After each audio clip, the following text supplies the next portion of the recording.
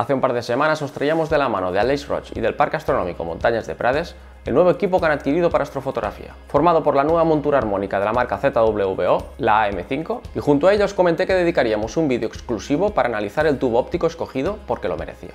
Pues bienvenidos a ese vídeo, donde vamos a ver el unboxing y analizaremos con Aleix este refractor apocromático quintuplete de la marca Askar Lens, el FRA300 Pro. Yo soy Marc y bienvenidos a Astrotivissa.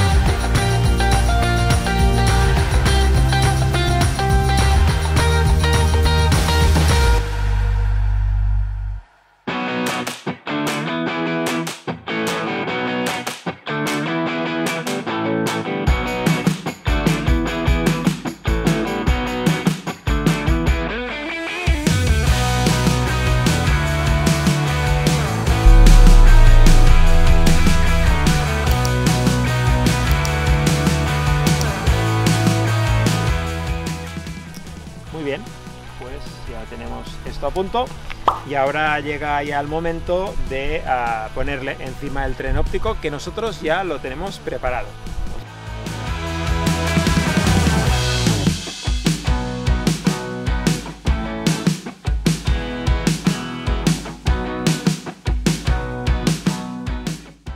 Un quintuplete, un refractor corto, es el FRA300, Askar FRA Pro porque es F5, y tras él pues tenemos una ASI 2600 monocroma con la rueda de filtros de 7 posiciones, y dentro monta un set completo de ZWO, LRGB y SHO.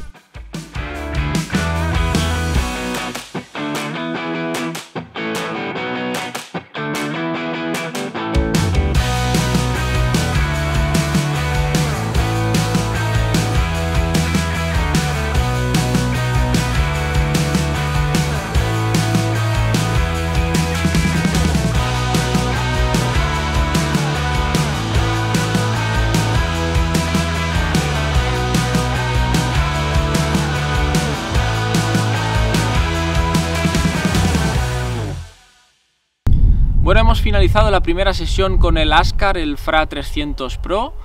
Aleix, ¿qué hemos hecho en esta primera sesión? Bueno, hemos buscado algo un poco de reto y difícil, pero es que es un objeto que es precioso, que es la nebulosa de la Laguna, M8, con la trífida M20 y ese campo enorme que nos da el FRA300. No podíamos desperdiciar, la noche está fantástica, sin ninguna nube, sin luna, y hemos ido a esa zona cuando ya había pasado meridiano y por tanto ya estábamos alrededor, yo diría, de unos 20 grados de altura. Por tanto, la dificultad inicial ha sido con el guiado, porque a tan poca altura la verdad es que ha sido un poco defectuoso, digamos, justamente, ¿no?, por la propia turbulencia de la atmósfera. Un poquito de viento soplaba. Dicho esto, que por tanto nos habrá afectado también a la imagen final que hemos obtenido, A pesar de ello, ampliando la imagen y solo a través de la pantalla, a través de la SIER, estamos viendo ya un rendimiento muy interesante en positivo del FRA300, estrellas puntuales no solo en el centro sino también en las esquinas, y eso que estamos trabajando con una cámara APS-C, una 2600 monocromo, con píxeles de 376 micras, por tanto píxeles miniatura. Y eso quiere decir que cualquier defecto lo estaríamos detectando ya con la cámara, o sea, cualquier defecto en esquinas, etcétera.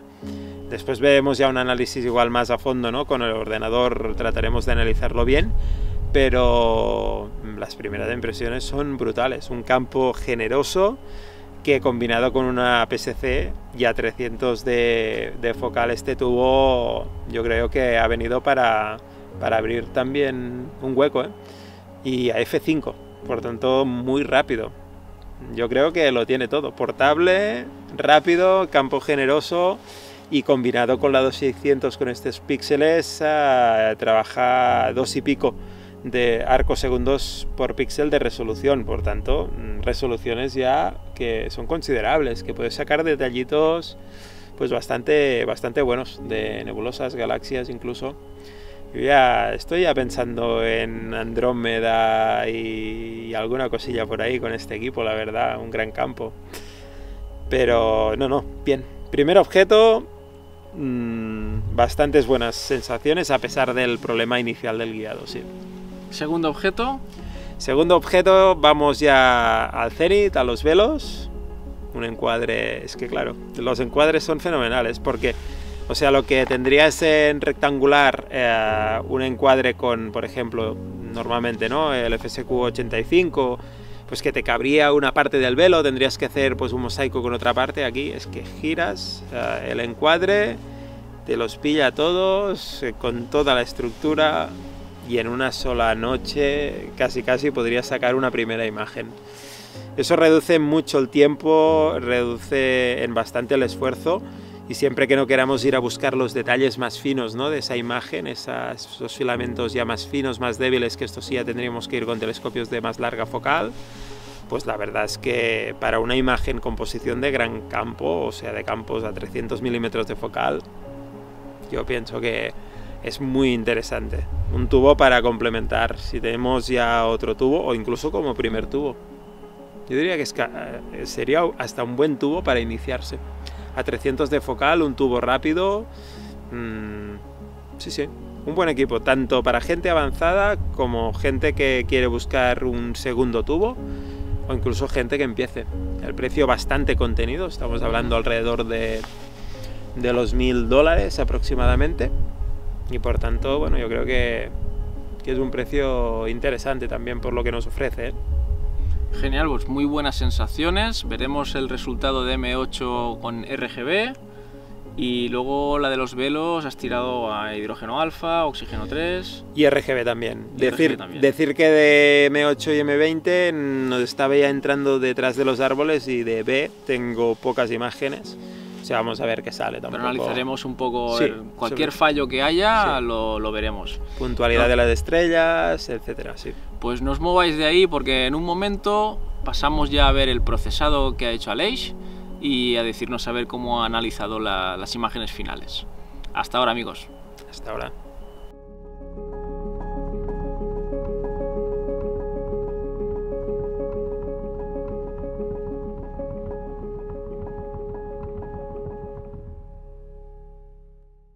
Bueno, han pasado unos días ya desde la sesión que estábamos con Aleix. Él ya ha tenido la oportunidad de procesar, de ver todos los detalles de las fotos de lo sacado.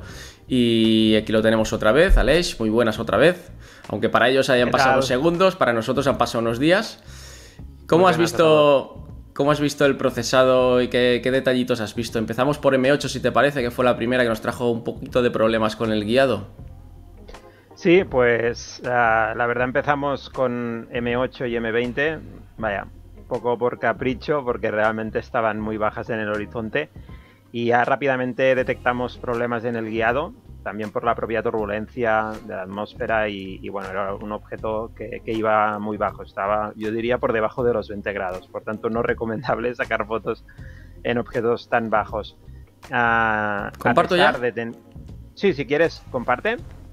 A pesar de tener pues el objeto muy bajo, pues aquí tenemos la imagen de un light de 60 segundos en el canal R. Recordemos que estábamos capturando pues imágenes con la 2600, filtro ZWO, monocromo, y por tanto, pues bueno, este fue uno de los primeros lights que hemos sacado con el nuevo setup. La verdad, muy bien. O sea, fijaros que estrellas puntuales y alrededor de todo el campo se mantiene esta puntualidad de las estrellas. De hecho, son unos objetos fantásticos de capturar, pues justamente con equipos de largas focales, de cortas focales, y por eso también era un poco la gracia de sacar una primera imagen en este objeto. Después ya hice el ejercicio en casa, pues de pasarlo por el script de PixInsight y poder ver los defectos de Image Analysis.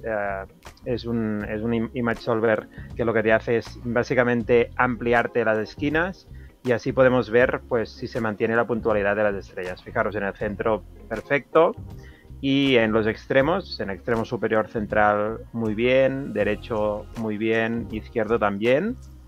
En la parte central diríamos que se mantiene esta puntualidad, y en las esquinas inferiores ya se aprecia igual algún ligerito, digamos, poquita de aberración esférica de las lentes del refractor, pero vaya, muy poco. O sea, realmente cabría ver si realmente es debido al propio refractor o a un problema del guiado.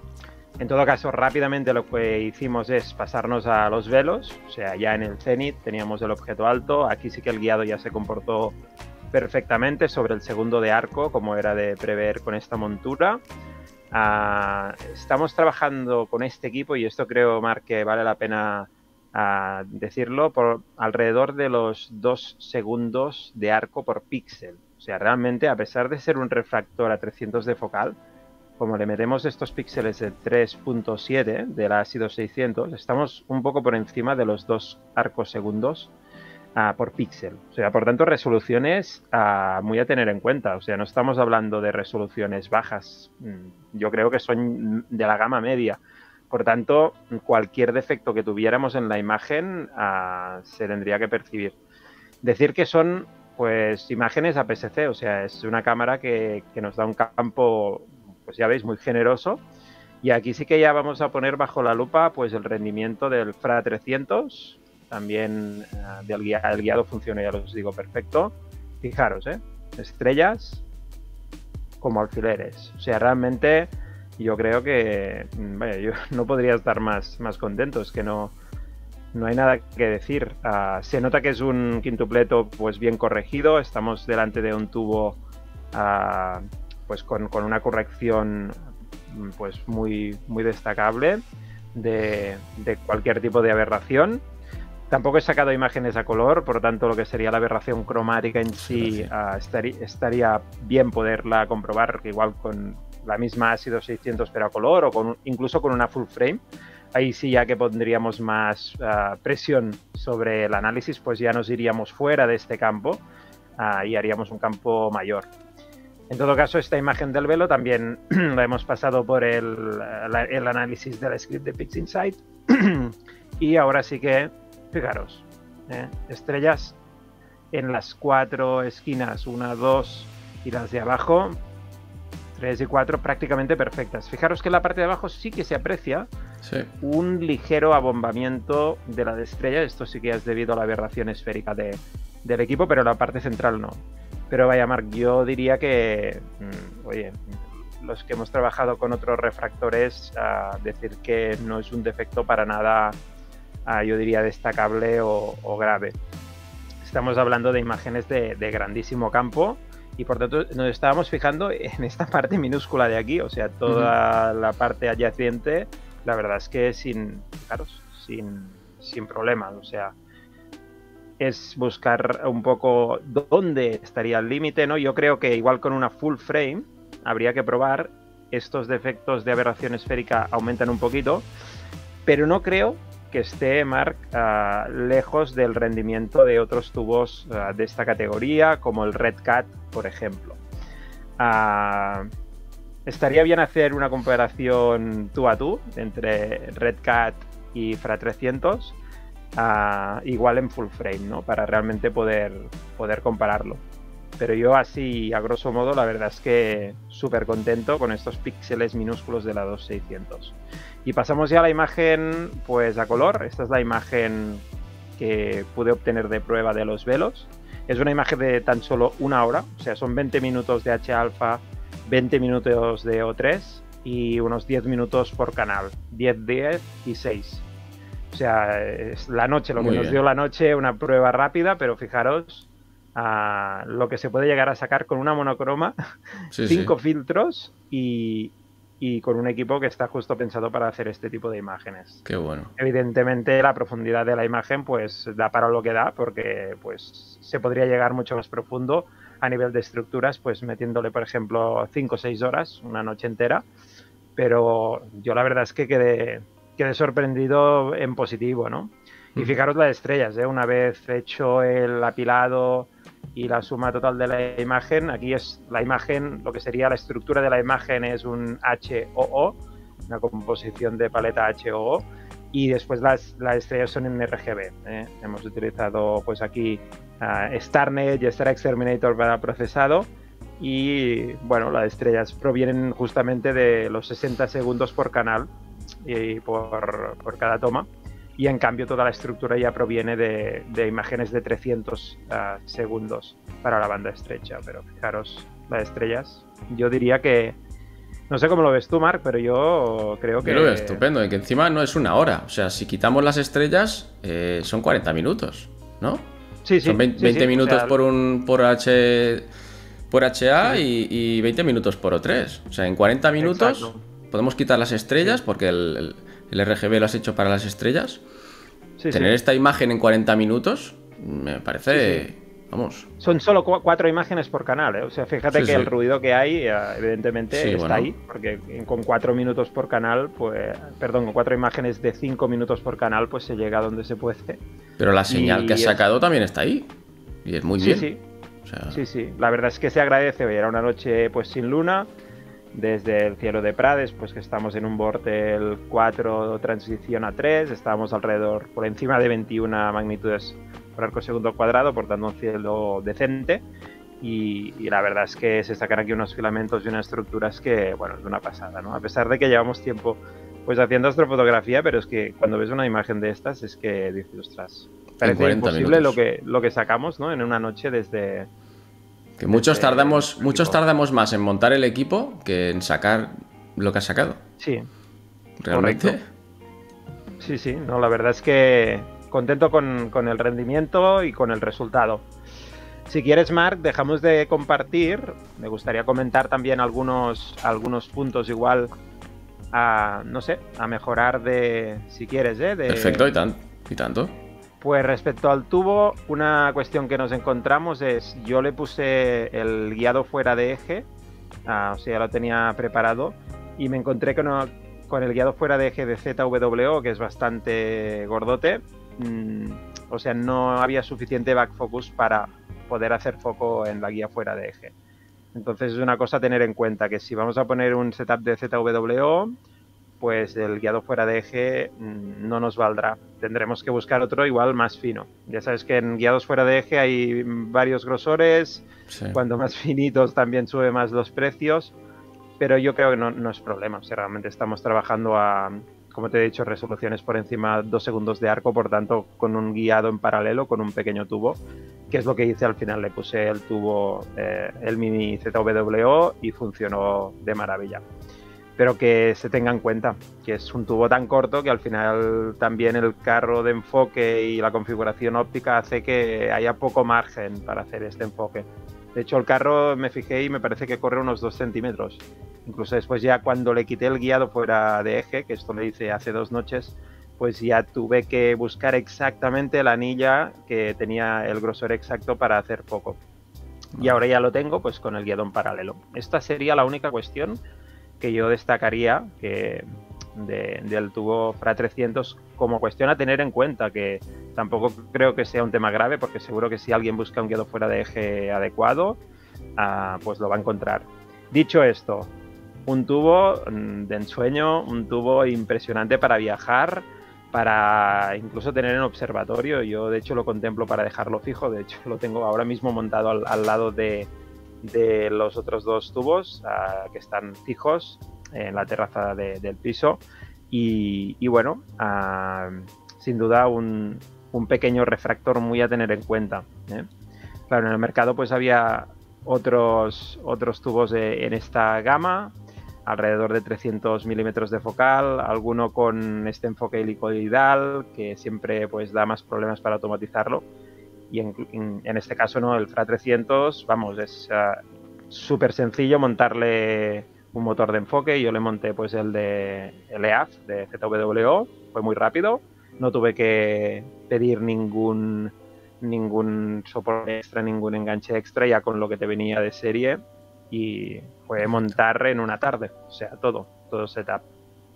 Por tanto, FRA300, un tubo a tener en cuenta, y yo me quedo con él y se me abre un mundo de nuevos objetos con otro campo que hasta ahora solo era posible con mosaicos de 2 a 4 teselas, cosa que para mí ya es un terreno, digamos, muy complicado, porque fíjate, hacer una imagen con 4 teselas en cada tesela, pues igual 4 o 5 filtros, esto es un trabajo ingente.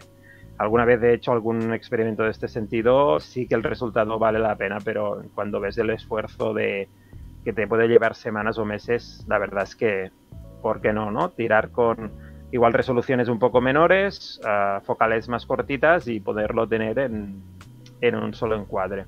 Sí, sí. Pues sí.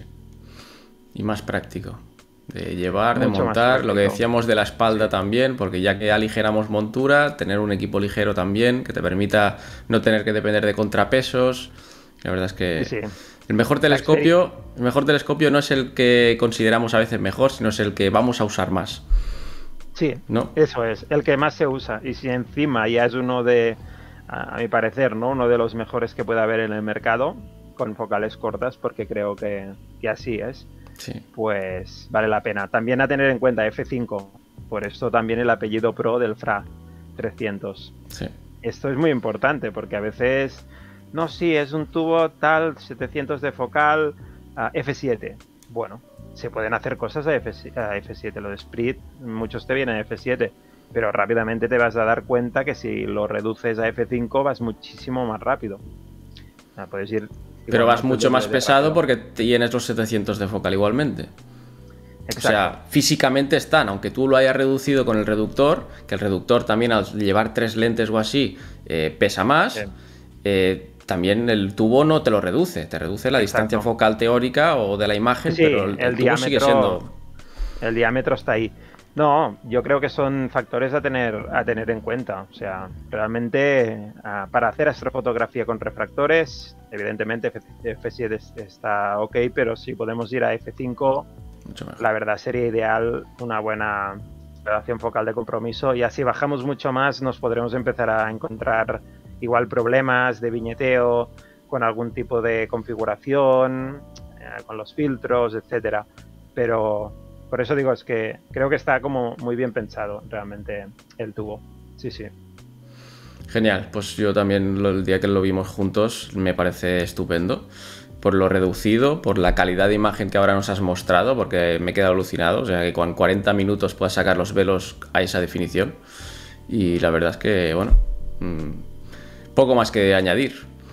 Así que si te parece, dejamos ya el vídeo concluido, con las conclusiones finales ya terminadas, y nos despedimos, chicos. Gracias a todos por haber estado ahí en esta prueba y presentación del FRA300 Pro, y nos vemos en el próximo vídeo. Gracias a todos. Adiós.